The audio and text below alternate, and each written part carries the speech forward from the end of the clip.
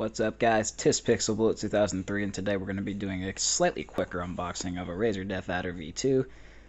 Just because I kind of got one and I was like, screw it, because I was handed a free laptop, I guess you can say, a free Windows 11.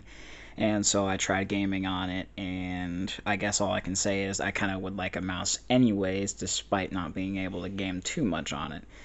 And in case you're wondering, it's a Dell Inspiron 7472.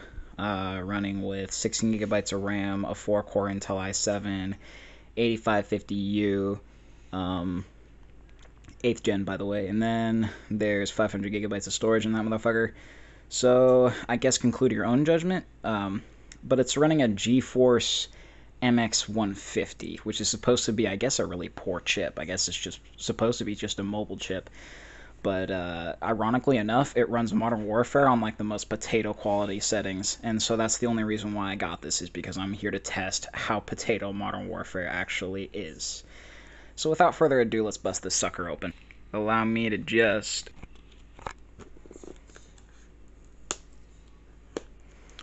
All the tape's gone now.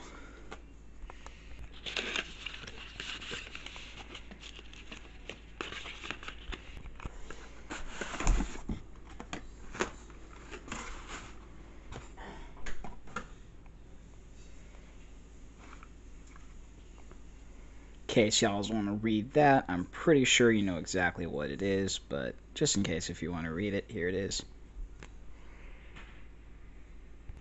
And I guess this is practically the only... Yeah, it comes with the little thank you note for purchasing the thing, and then the user manual. Excuse me. I'm a little tired and burnt out from work today. My bad. Anyway, let's get this sucker out of here. Its cable is going to be sitting down there. However, I'm actually wondering how the hell am I going to get it out. Fuck. Okay, hang on. Wait. Got it. Safe and sound, fellas. So I guess the only other thing in the box is just this frickin' mouse. However, how can I... Wait, hang on. This is a bit of a puzzle for me. I don't feel like putting too much brain power into this, but if I have to, then fine, so be it. So, fucking motherfucker. Okay. This is kind of... What in the hell? What in the motherfuck? What?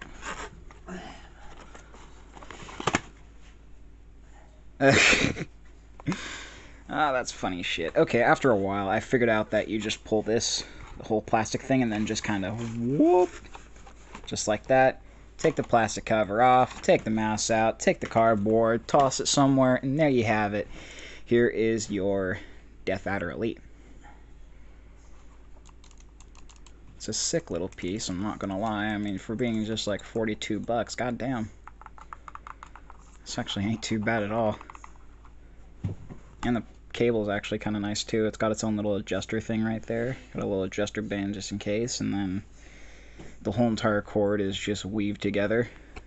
And check this out, it's also got a little cover for that right there, so that's chillin'.